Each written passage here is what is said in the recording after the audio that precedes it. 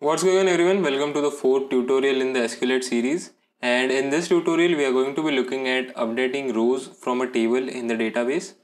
So as always we'll create a separate function for the update query, so let's do that. So let's say def update and c.execute,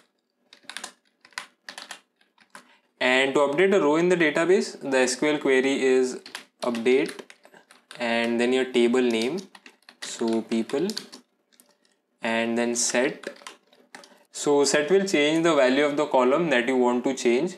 So first let's look at the database and we'll open the browser, and we have the table people, and what we'll do is change the age of Tim to 28.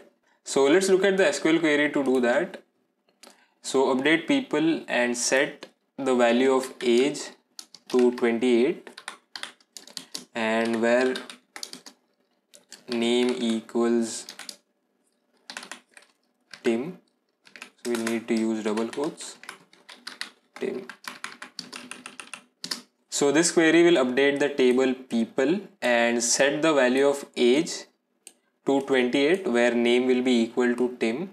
And if you want to use user specified values, then you can replace the value with a question mark, and then after the string you can pass a tuple of values.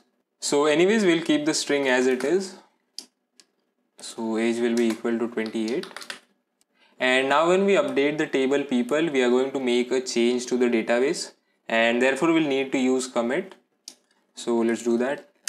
So let's say con.commit, and let's also print the table before we make any changes. So let's say get data. So this will call the function get data, and we need to make a few changes so that we can print the entire table.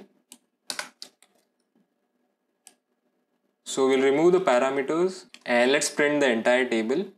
So we'll remove the where condition and we'll use star. So this should work. So we'll call our function update. So one thing to remember when working with databases is that when you commit the change, that is when you save the change, you cannot undo anything. If you update or delete anything from the database, you cannot undo the changes after using commit. So if you want to undo the change or go back to the point before the commit, the easiest solution will be to back up the database before you commit to the database. And we'll look at how to back up a database in the next tutorial. But for now, let's run this code. And you can see it prints the table and it doesn't cause any error, so it means that the data is updated. So let's refresh this, and now you can see it changed the age from 20 to 28. So it does work, but the issue with updating an entry using only the name column in the table is that there can be multiple people with the same name Tim, and running this update query will change the age of all the Tims in the table to 28, and we definitely don't want that. So we need some value that is unique to each row in the table, and using that value we can avoid such problems. So SQLite provides a unique row ID for each row and we can use that. And first let's print the row ID. So inside select we can do row ID and comma and then star. So this will print the row ID and everything in the table. So let's run this.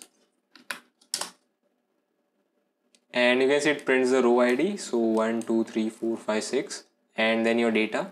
So now we can use this row ID to change the age to let's say 30, and this row IDs don't repeat themselves, so we don't have to worry about other age values changing to 30. So let's see how we can do this with Python code. So I'll close this. So inside the update query, instead of using the name, we can use the row ID. So let's say row ID equals 1. And let's also change the age to 30, and we'll also print the data again. So now we can go ahead and run this, and you can see at first the age of Tim was 28, and after that we use the update query and now the age of Tim is 30. So this is how you can use row IDs to just update a single row in the database. And in SQL terms, the row ID is also called as a primary key. A primary key is basically a column with unique values to identify the rows.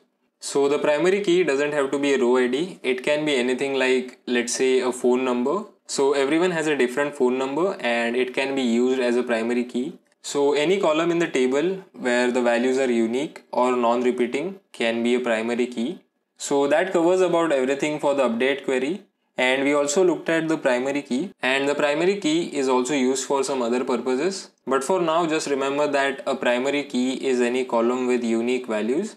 Anyways, if you have any questions, feel free to leave them in the comments below. And as always, thanks for watching. Subscribe if you learned something, and see you guys until next time.